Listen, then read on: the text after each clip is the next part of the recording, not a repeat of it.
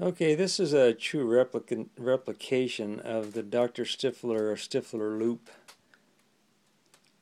project experiment where he ran an LED board, 110 volt LED board, using a function generator or signal generator only, and no exciter, just the signal out of a signal generator, single feed, no ground attached, and got the board to light up more than just glowing. And this took me a little while to get it going here, but I found this really inexpensive function generator online and bought it, and it was only 50 bucks. And let's see if I can get this to go here. I don't know if you can see that or not. That is 13 megahertz at 20 volts on a sine wave. And I've got it happening here. And you come off the signal generator with a single feed into your coil. You don't attach the ground. The ground is left open. Goes through the coil. At a certain frequency, the coil goes into resonance, and then you go into Averminkle plug arrangement through an LED array, and it lights up. And the whole area gets energized. And that's what this is about right here. This is a field tester.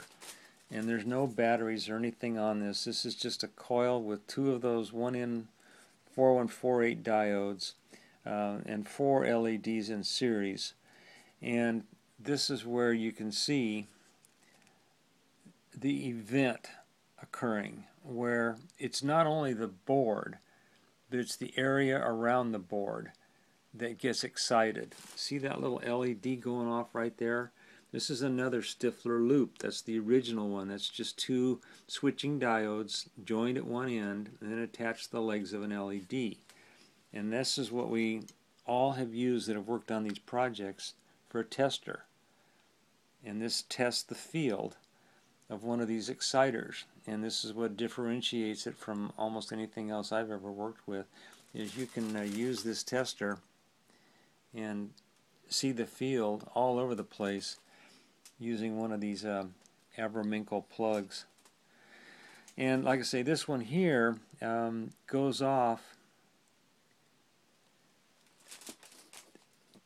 in an area around this situation. Now this is not at 13.5 or 13.6, and that's because of the coil arrangement here. This is not exactly the Stiffler Sec L3 coil. This is different, and with this little coil tuner I was able to get close.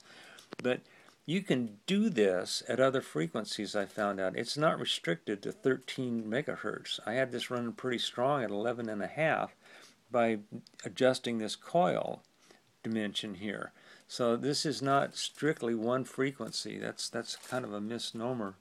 And I'm going to adjust the frequency here and watch this go out. Let me get this up to the frequency here. Function. Okay, now I'm at the frequency function. I'm going to turn the dial for the frequency. Watch this go in and out. As I go up to and beyond that 13.1 megahertz, this goes in and out of the resonance.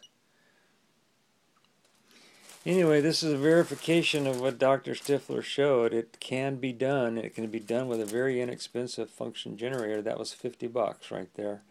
And so far I haven't blown it up. There's a back feed to it, I'm sure. I hope it has protection diodes and filters in it, but it does work.